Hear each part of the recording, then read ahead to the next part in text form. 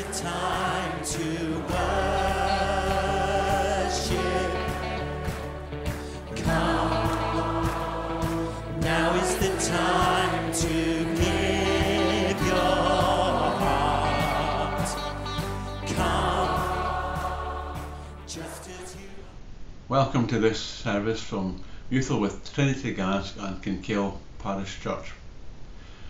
What I'm going to do over the next few weeks is think about what Jesus did after the resurrection.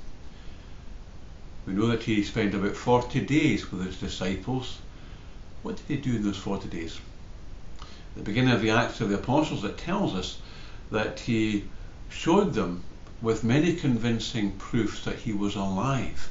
And that's an important part of that, because the disciples, like anybody else, knew that people who are dead don't come back to life. They weren't stupid.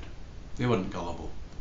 They needed to be convinced. The man who had been crucified by the Romans was now alive again. And Jesus spent 40 days convincing them of that, but also speaking to them about the kingdom of God. I wonder what he said. We don't have a record of what he taught them, which makes me think that it was probably going over what he had told them in the previous 3 years, reinforcing it and emphasising it and helping them to remember it.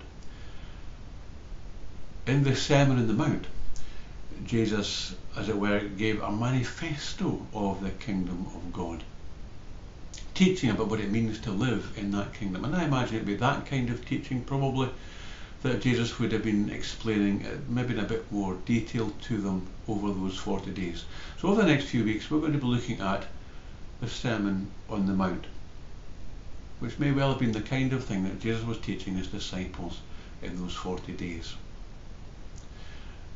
In the church before the lockdown, we were looking at the first part of that, the Beatitudes.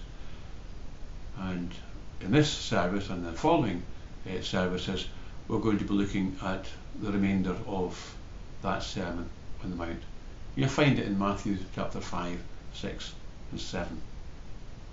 Enjoy the service.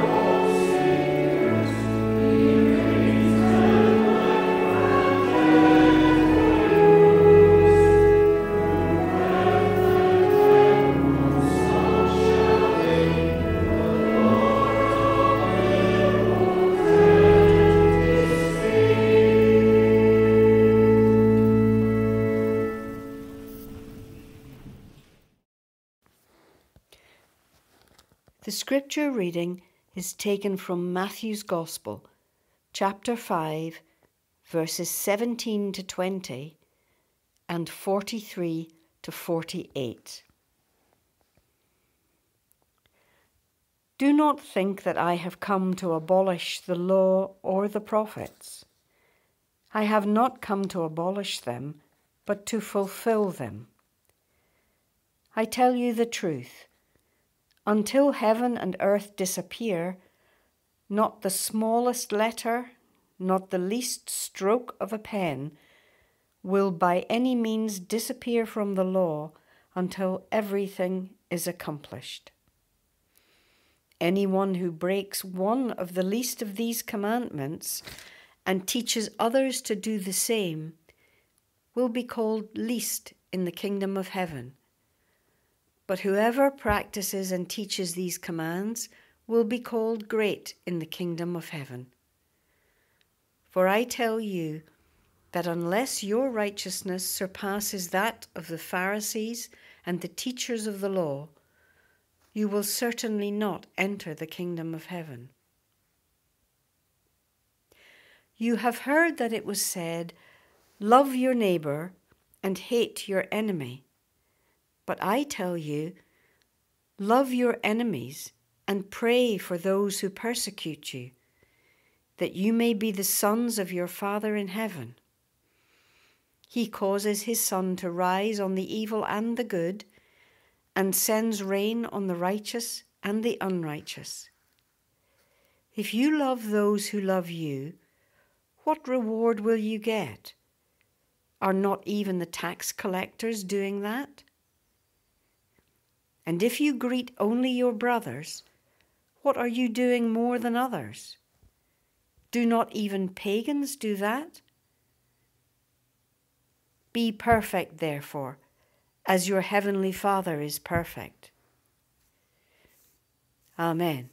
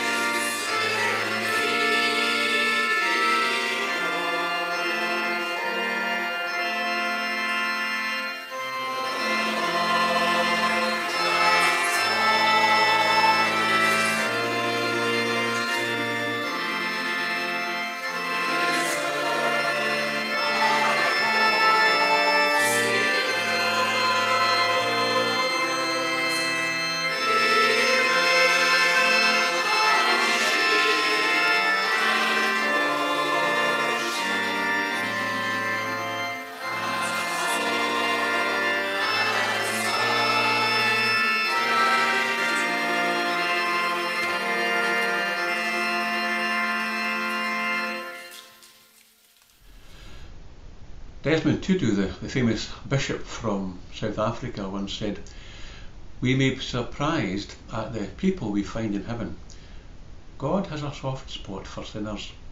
His standards are quite low." What do you make of that? I think the first bit is great. We will be surprised in heaven.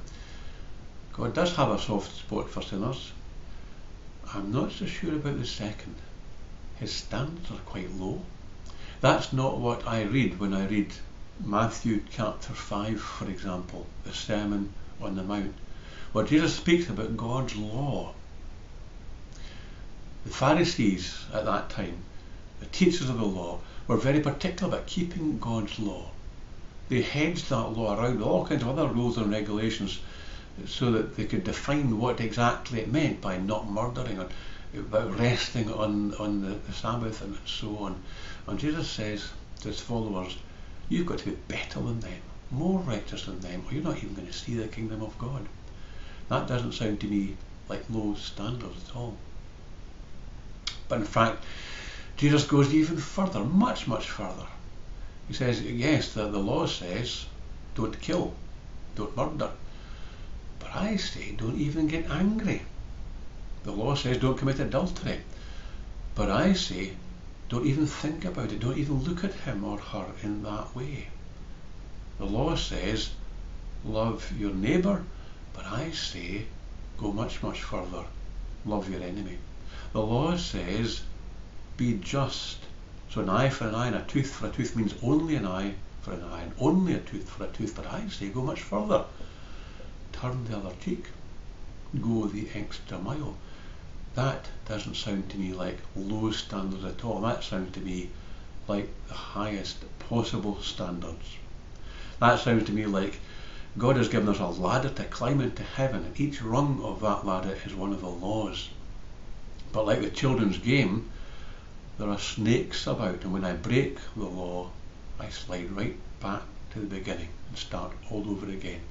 That's exactly what James says in chapter 2 and verse 10, when he says, if we break one of the smallest of God's commandments, we're guilty of breaking them all. What hope is there then, if that's what my heart is like?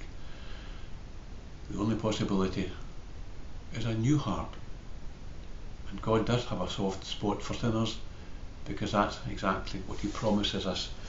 Jeremiah chapter 31, for example.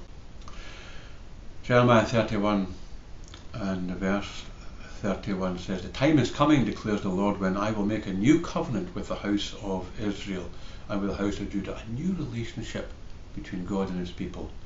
This is the covenant that I will make with the house of Israel, in verse 33, declares the Lord. I will put my law in their minds and write it on their hearts. I will be their God, and they will be my people. He talks there about giving us a new heart and a new mind with God's law already in it. How is that possible? It's possible because we don't need a ladder, we need a lifeboat. And it's exactly a lifeboat that God has given to us in Jesus. Now, the only people who will climb into a lifeboat are those who are drowning. Those who think they're strong enough to swim won't bother. But those who know they're drowning will make for that lifeboat as if their life depends on it, because their life does depend on it. The spiritual lifeboat that is Jesus is full of sinners saved by God's grace, because his love has provided us for that lifeboat. And when we're in that lifeboat, we're in Christ. How we get that new heart, that new life, is by asking Jesus to come into our old hearts and changing them. And he'll melt them. And asking Jesus to give us his Spirit. And his Spirit remolds our heart to become more like his. To enable us to be like him. He was the only one who ever kept God's law in its entirety. And only through him can we even begin to hope to keep that law from our hearts, in our minds, because we want to. Loving not just our neighbours, but our enemy, something which goes against the grain. But that's exactly the kind of heart that Jesus is going to give to us. Not a natural one, but a supernatural one. That's the new relationship with God that we can have through him. That's how we can begin to keep God's law, be acceptable to him, to be good enough for him. That's how we can begin to live in God's kingdom, here and now, and for eternity. Amen.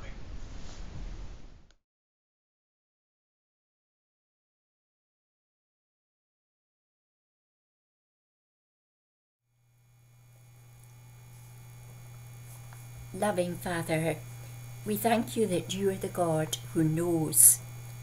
You know us altogether, our secret fears, our hidden anxieties, our hopes and dreams.